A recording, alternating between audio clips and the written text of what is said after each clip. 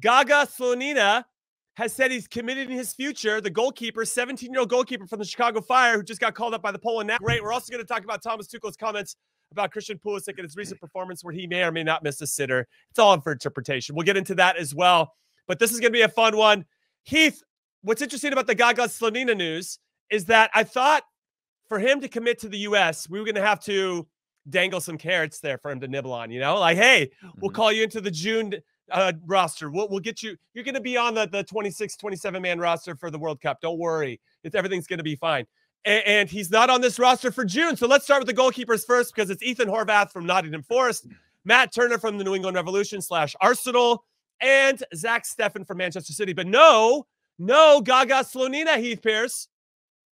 Yes. I mean, I actually like this because it's on the day of a roster drop, which I think is the most statement day that you expect that there's some sort of quid pro quo going on between Gabriel Slonina and the national team, some sort of secret promise of access. And I think it's another signal that there's something special happening with this national team in terms of why he's committed. Obviously, being a dual national, it's a very personal decision as to why you would commit for either national team, but he was just called in for Poland, as we had heard, and then he's chosen the U.S., and he's not even called into this camp. And obviously, he's 17 years old. There's so much more time for him. He's a talented player. Charlie Davies has said it. There's still a lot of his game that needs to be worked on until he's really international caliber.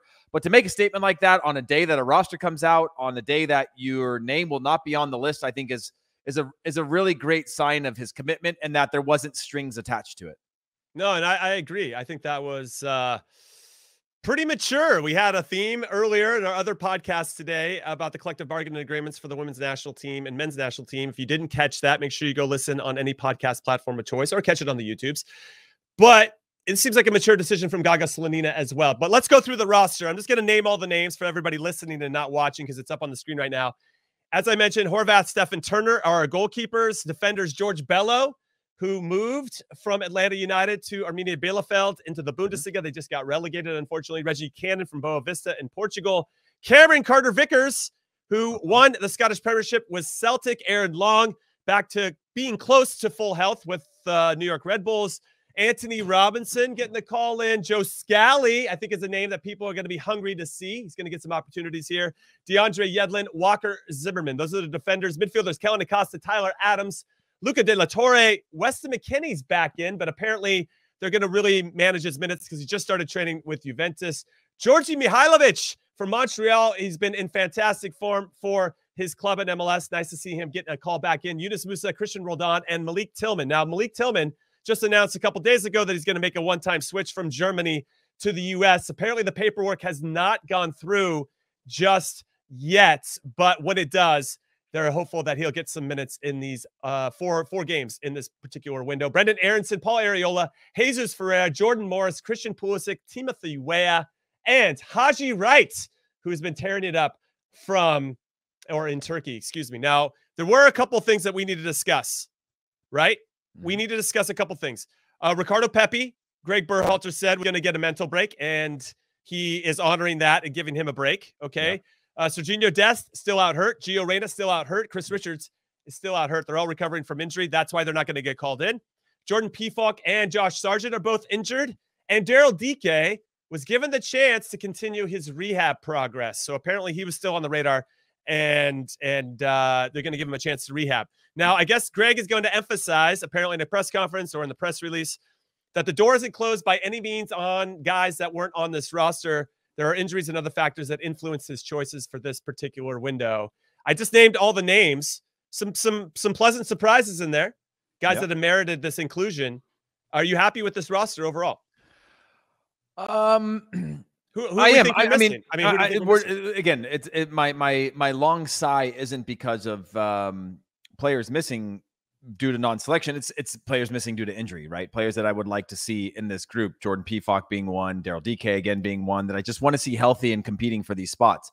I do like the addition of Tillman, and I think Tillman could be a case, and we'll see how he plays in the national team, similar to what I think Yunus Musa was, where you just see something, right? Yunus Musa, you could tell from the very beginning, whether Yunus Musa is playing or not at Valencia, I want him on the field with the national team. Would you agree? And yes. I think you get a few of these types of players that are young enough, that have enough of that ability where you're like, man, every game they're getting better. Every game they're showing something, and they're showing this maturity. And so I think he could potentially be a player that is one of your few sort of doesn't fit the mold in terms of first team minutes and experience and all those things that could be a really bright side for this team. But again, we thought that about Joe Scally, who was actually playing, got called in, didn't seem like the right time. Greg got a couple looks at him.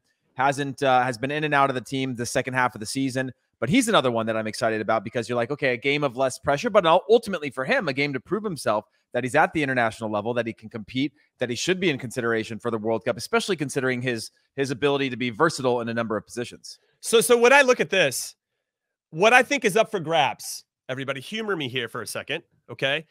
I feel like there's still space for our outside backs. Now, obviously for our center backs, undoubtedly because of Miles Robinson tearing his Achilles.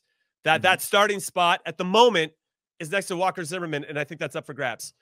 Now I feel like our depth is kind of there. They got to get that figured out. What I find interesting is that Joe Scally's in, George Bellows in, we got DeAndre Yedlin in. Okay, Scally can play either side, right or left. He did it for Borussia Mönchengladbach. He can play on either side.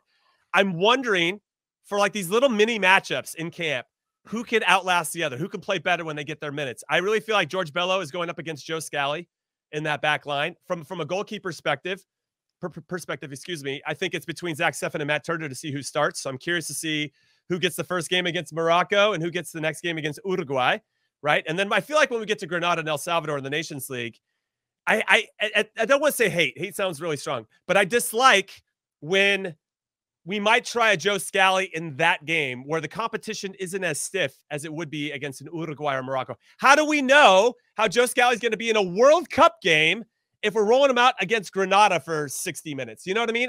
It's not like for me. So there's all these little mini battles here. Now Cameron Carter-Vickers coming back in is interesting. He's going to be battling Aaron Long and Eric Palmer-Brown, who we just interviewed on In Soccer We Trust earlier this week, and excited to have him on and a friend of the show. There's so many questions here, but these are all good questions to have because it means we actually have some talent and some depth that we know we can trust. Hopefully, we're going to learn that in these next 4 games. By the way, just so you guys know the schedule, June 1st, we play against Morocco. June 5th, we play against Uruguay. June 10th, we play against Grenada at home. And then finally, we hit the road to play El Salvador on June 14th. Those are the 4 games in this. This is a big window because we only have 2 more friendlies after this, everybody. So there's going to be a lot of evaluating, I think, in these 4 games.